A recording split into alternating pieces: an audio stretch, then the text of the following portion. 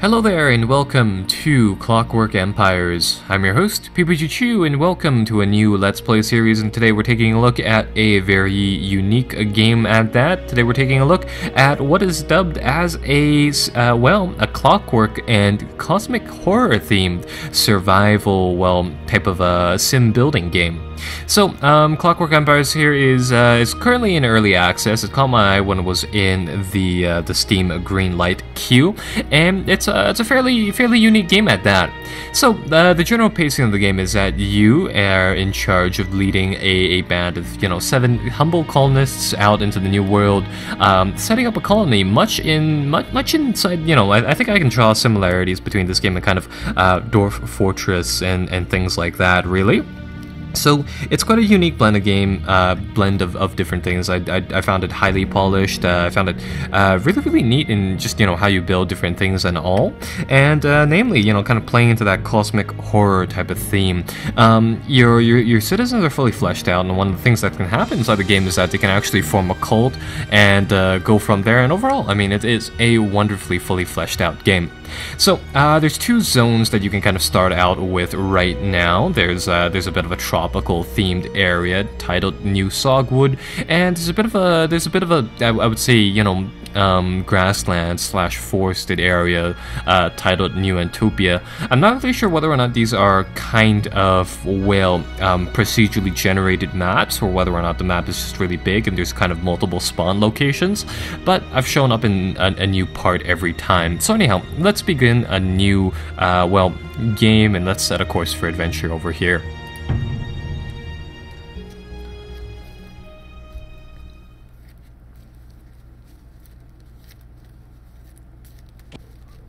Alright, so there we go. We've hopped on the game, and the game actually has a fairly elaborate tutorial for you to set up, but I think we'll skip that and we'll just hop right on into the game. So we'll go from here. Right, so meet our lovely band of 7 colonists. They've been airdropped some supplies by, the Imperial Air Corps, which is kind of how they got here. And, now that we're set out into the new world, we have free reign to kind of do whatever we want. So, like I said, I mean, a lot of, a decent amount of the game is kind of Dwarf Fortress, I would say themed, if you will. So, starting off, we want to designate a stockpile, and how this typically works is that your people just kind of gather different things, put it inside the stockpile, and then gradually they'll do, gradually as you kind of build around that, your colonists would just kind of do different things.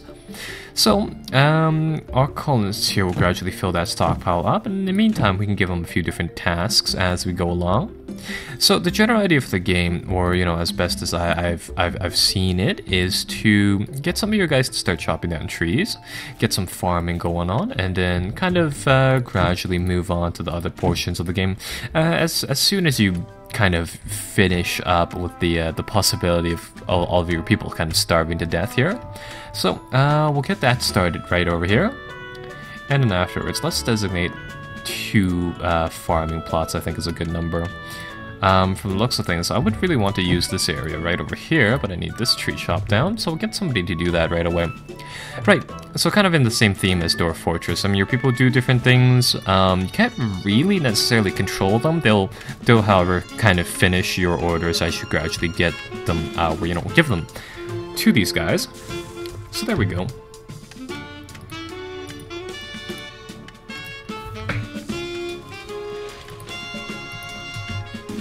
Right, and we'll get our guys to clear out these stumps as well, and get this area set up for some buildings and things like that. So, in the meantime, one of the things about the game is that, unfortunately, there's no kind of fast-forward setting, but it leaves us ample time to just kind of check out what we have around our tiles here.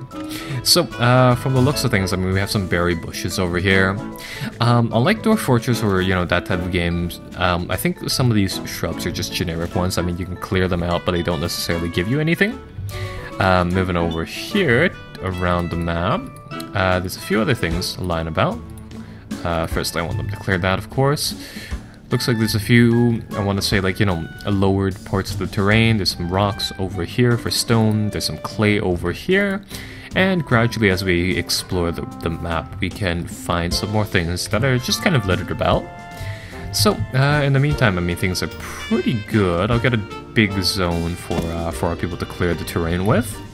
And in the meantime, our people are just gradually stocking up on a few of the things over here. We'll get them to mine some of these boulders for stone as well.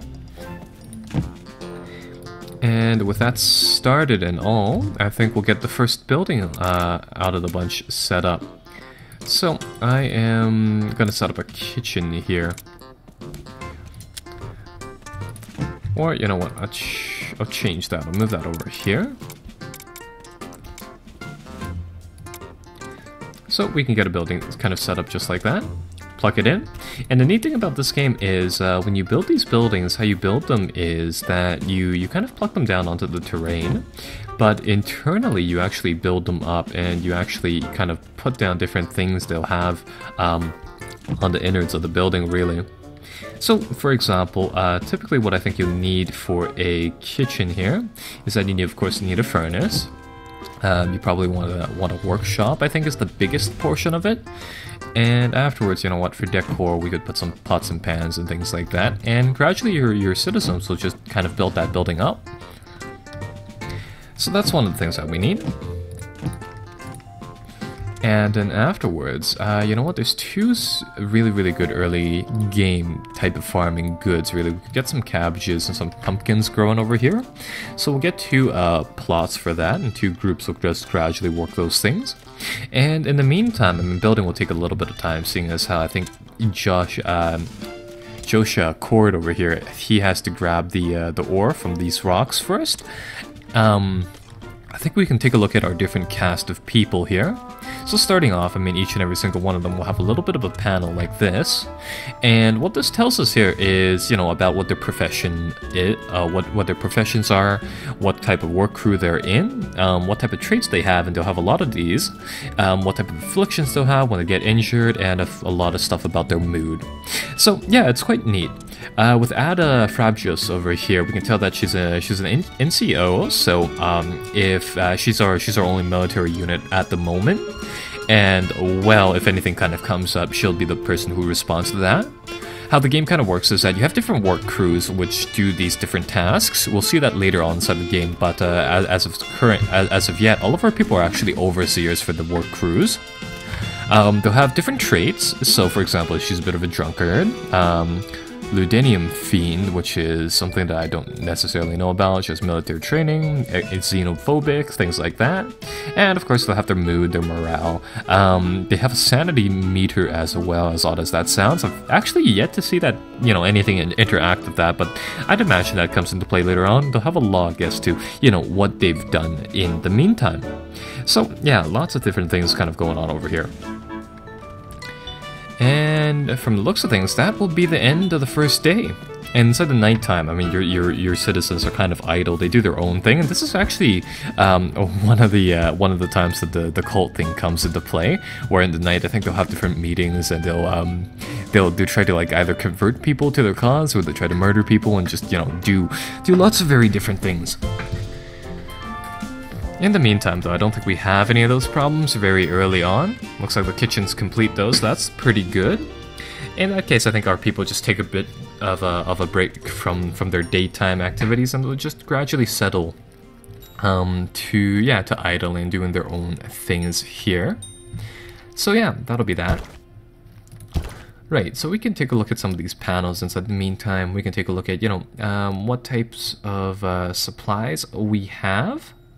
What other thing, you know, what we have in our stockpiles. From the looks of it, we have creative combat supplies, things like that. We can take a look at different factions, and as it turns out, currently, I mean, there are bandits inside the game, there's fish people, there's obeliskians, which I'm not too terribly sure about, but I think they're brought upon by the colonists, and as it turns out, there's 4 different, you know, empires inside the game. I think they're all hostile to you so far from what I've seen. I mean, they do attack you every now and then, but I've yet to see anything else kind of appear from them. So that's that. Right, in the nighttime, where people are still kind of doing their own thing. They'll walk around, but it's kind of a good thing that the night is shorter than the days. Mostly because, I mean, there's no way to kind of skip through any of these parts. But you know what, that's fine and all. Right, so the kitchen here is done. It'll need the workbench to continue. Looks like Sydney here had a bit of a panic attack. What had happened here? He was comforted by having a good cower, apparently. Okay. So, I don't know, maybe it's the ghost template of the pots on the wall there or something like that triggered it, but alright. So yeah, your people just kind of, you know, do different things as time goes on. And with the start of day 2, they are back to work. So, gradually you build up prestige and things like that, and with those you can kind of buy different things, and you'll see that shortly after when we start to get the first of the colonists alongst the way. Right, in the meantime, let's chop down a few more trees, make some more room over here for things to come.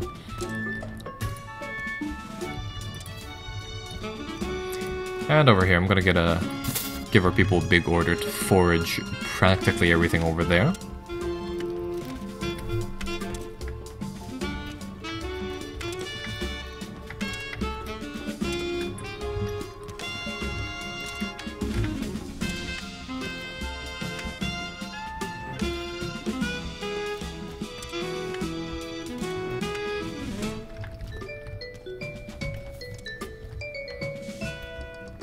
Ooh. Huh. Met some of the wildlife already. So that's pretty good.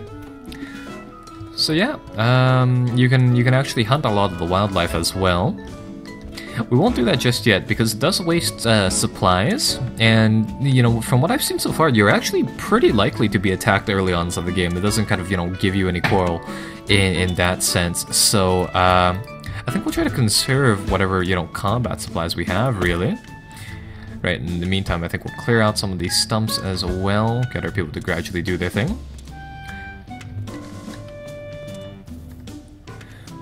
And take a look at over here, our people are just gradually building up this area, so not bad. One thing that I should note is that the game has a bit of a long saving time.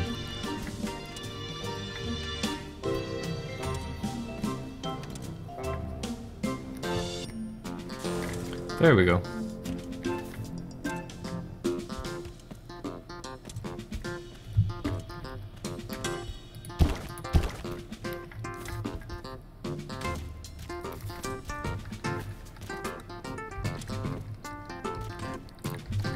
Alright, well, so far so good. People are just kind of working away here, and we should be able to build the second structure soon enough.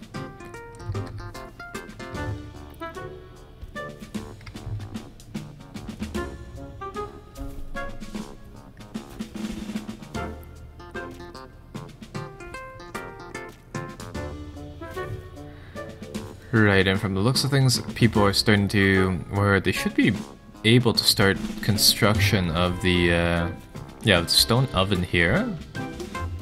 Kitchen's pretty much finished up. They'll need to build a workbench though, which will use some of these planks. And from the looks of things, we only have 4 planks, so we'll probably want to grab a way to grab some more of those soon enough. And what I'm waiting for is the berries to finish picking over here, and afterwards I think we'll get some people to build us a new building, what is it called? A carpenter's workshop soon enough. And, oh no, this was the thing that I was waiting for. So the Imperial Airship Corps reports that an unidentified group has been spotted approaching your colony. So yeah, there are these, well, it's a faction. It's a faction of fish people, evidently, and these guys will attack your colony. They're actually quite vicious. They managed to take down my first NCO in my first game, but be rest assured we have a plan to kind of get rid of them this time. The only thing being is that I would really like it if we had some more time to build up our colony before that, but we'll see. Right, so as time goes on, we'll hopefully shuttle those berries back in time. That should give our people enough food to, yeah, keep through the first time. And there we go, the oven is complete. Workshop still needs that workbench to be completed, but from the looks of things, Sydney Golden Hook over here will gradually do that.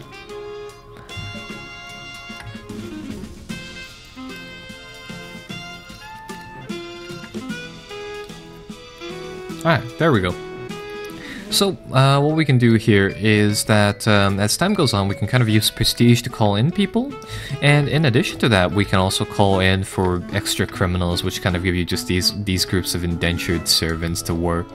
Right. So from the looks of it, we can summon up a few of these guys.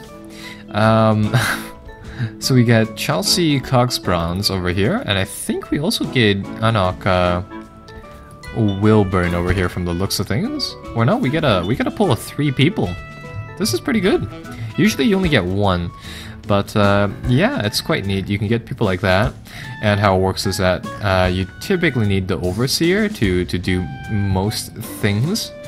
But we can get somebody to work with the mining crew for now. We can actually conscript one of the people into the military, which will help out. Or actually, as for now, I think we'll conscript 2 of them into the military.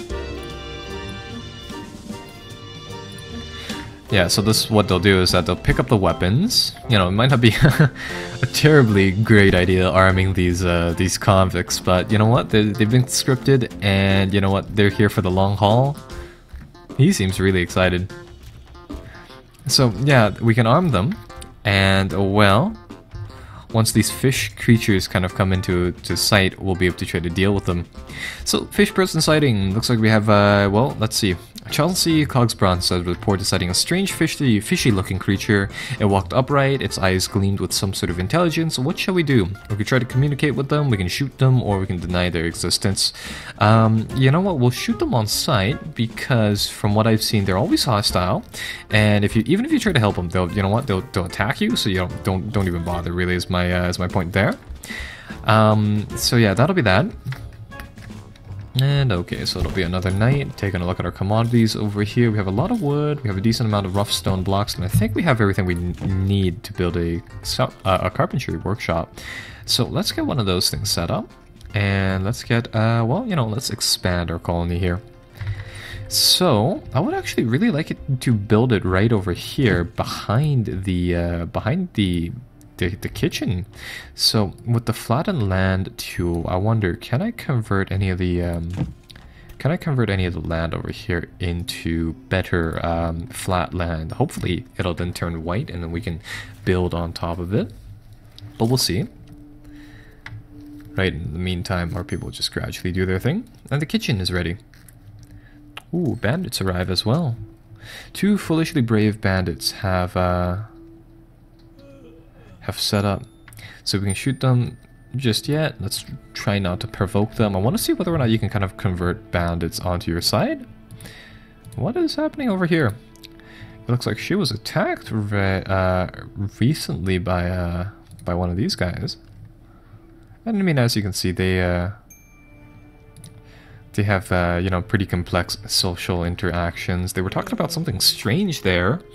I was worried for a second. I was like, you know, is that, you know, kind of the founding of the cult? Because that would be, yeah, that would be really, really bad. Right, so for now, let's take a look at how much food we have. We have a decent amount of berries. We still have the sausages. And I would assume the harvest for pumpkins and stuff will happen soon enough. So that's, yeah, so yeah, we'll see what happens there. It looks like we have. It looks like we've seen the last of at least one group of fish people are with you know, around our colony, so that's pretty good. And would you look at that? Immigration happens. We get, from the looks of things, 3 immigrants. We get an overseer and 2 laborers. So we get another group to work with and some more people just like that. My oh my. So some of these guys will help out doing you know, some of the farming and all. So that'll be good.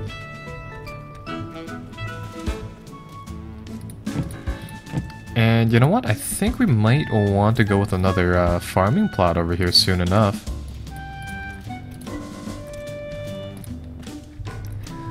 Yeah, because I'm not really sure, you know, how many people we can actually feed with one of these. So, you know, I don't know. I don't want a 1-tile farming plot. So we might want to, you know, kind of be prepared for that. Grow some more pumpkins over here like that. And we'll just get things going like that. Right, so how are we doing over here for flattening the land? It looks like some parts of it are starting to become usable. It's not bad at all. But I don't think that'll finish in time. Yeah, you can build buildings really next to each other, which I really like, despite it being, you know, honestly not that big of a deal. But in the meantime, I think honestly we just have to build a carpenter's workshop over here. So let's get that done. I think the general idea is that you want a carpentry workbench is all you really need. So I think it's actually best to have 2 of those, so we'll get something like that. And then later on, once we have the wooden planks, you of course get, you know, wood from cutting down trees, wooden planks from refining them here. We'll get some door bays like that. Right, but in the meantime, I mean, we have a pretty fully fledged camp over here. You know, people are working away, the work crews are busy. Most of them are starting to become more so staffed.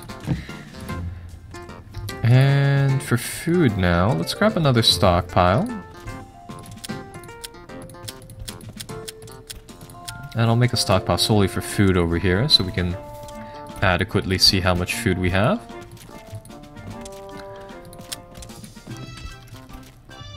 And I think we'll get it so that people move the food over here for now.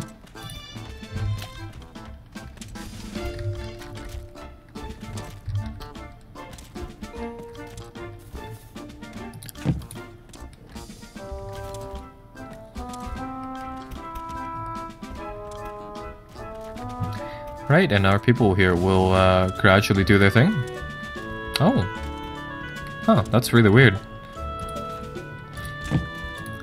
Looks like something took down the kitchen. Oh, I think it's flattening the land, but it's changing it so that it's actually taking the land height over here and trying to apply it over here. So I think we'll have to fix up the kitchen here. But it's a good thing we have we should have at least enough resources to do that. Right, so that won't be too bad. All of this is replaceable, really.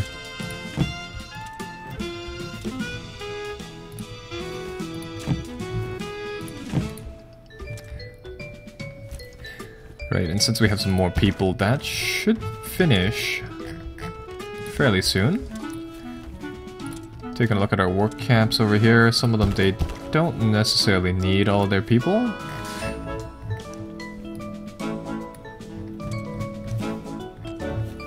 So we'll shift them around like that.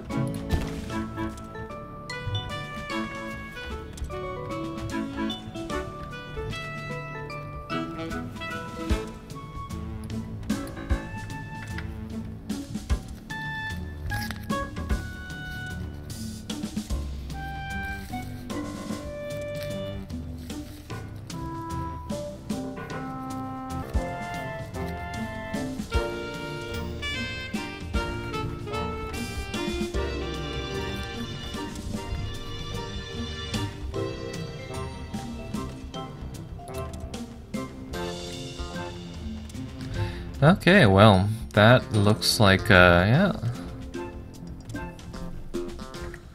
Yeah, so these 2 buildings should be rebuilt fairly soon, so that's not too bad.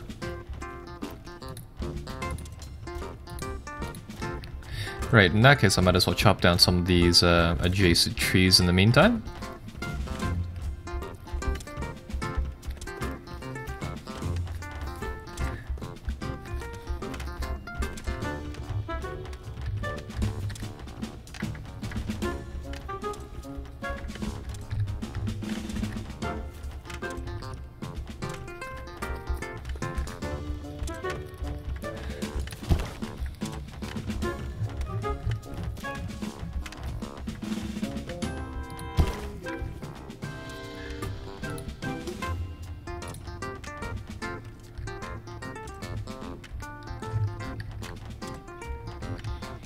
Yeah, from the looks of things, things will just kind of gradually go from here.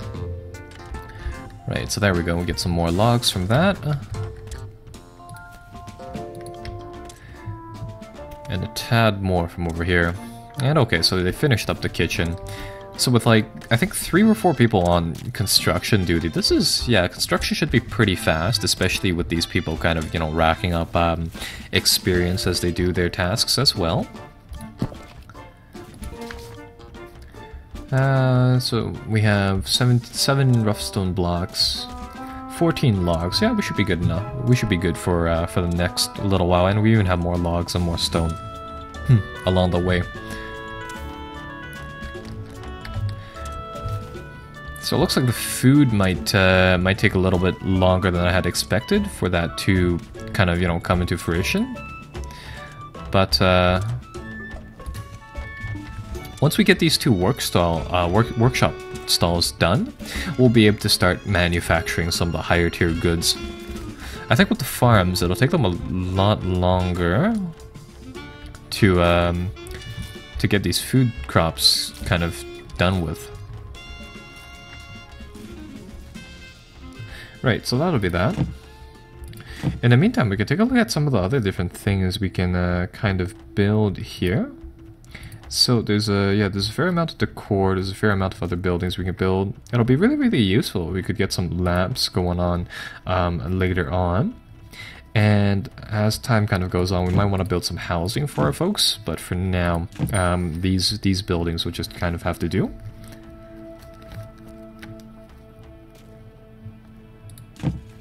Ah, there we go. Perfect. So both of these workbenches are done. So this is pretty good. Now we can kind of convert these different things to planks. So with different work groups, we get, for example, Miss Marstraw's reformed compressors here. We can assign one of the groups to do that. Or I believe if you don't set anyone there, I think they gradually do it. So yeah, we can assign them different orders like this to make planks, for example. We can make, like, say, for example, 5 runs of them. And I think inside the day, they'll just gradually do that, which is quite nice. So if we assign them a particular group, I think if we assign them, like, say, one of these 2-person groups, right, what'll happen is that, yeah, 2 people here can come on through and they can work on this together. The old shoulder burn is, I think, a 1-person group, so she can only actually use one of these carpentry work styles. But we have 2 here for the sake of, you know, producing things really, really fast as time goes on. He seems to be quite mad. He kicked some logs and felt a little bit better. All right, so that's that. And would you look at that? People are sleeping now. After 4 days of intense work, they finally fell asleep.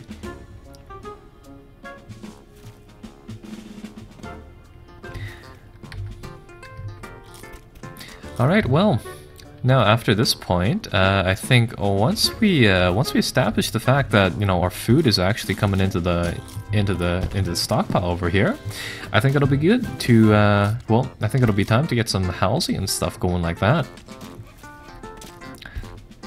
So what's happening over here? And hey, there we go. We're getting some pumpkins and things like that. So perfect. And we can get some more people sent down to our colony. So for now, we can get an artisan, which will be able to do one thing better, such as constructing or manufacturing. But you know what? I think for now, we'll just get a single, you know, criminal to join our work camps. Really, all we really need is just kind of manual labor at this point. So we'll save up those prestige points. I don't know, maybe buy something later on, one of the real high-end things. So, but there we go. We got a pumpkin. Right. So lots of people are just kind of working through here. Not bad. Not bad.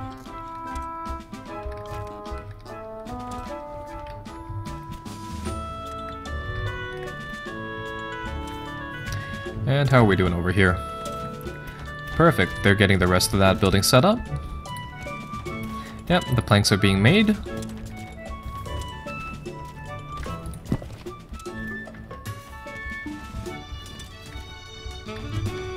Oh, and I think the planks are immediately being used over here to make the rest of the stuff.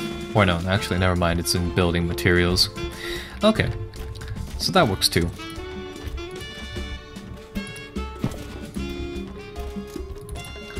So on Theckensods, I think we'll make a few more of those.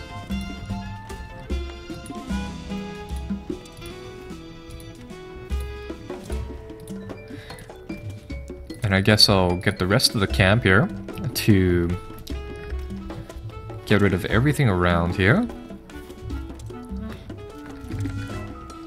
And kind of pile that back. Taking a look at food, we have, oh wow, we have 12 pumpkins. We have a lot of those. You know what, I think I'll re-enable storing food over here, because that storage room is definitely not enough. And now, I mean, in reality, it's much more than kind of 12 units of pumpkins, right? Because we can make them into pumpkin stew. We can make 10 units of that just to be kind of safe for now. And, well, that should, yeah, that should open up a task all on its own.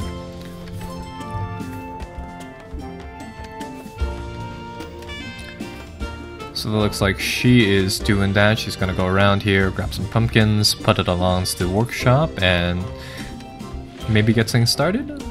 What is she doing? Idle. Okay. So yeah, some of the people had to take a break too. That works as well.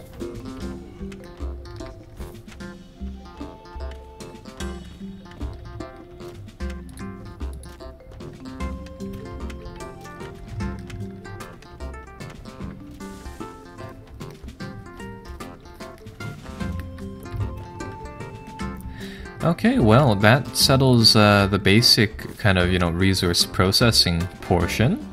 So, I think we'll make this, an episode all on its own. And, well, I hope I'll see you guys next time for our second episode of Clockwork Empires. And, be sure to like and subscribe if you enjoyed, part 1 so far. Ooh, looks like we're right in the middle of an attack as well over here.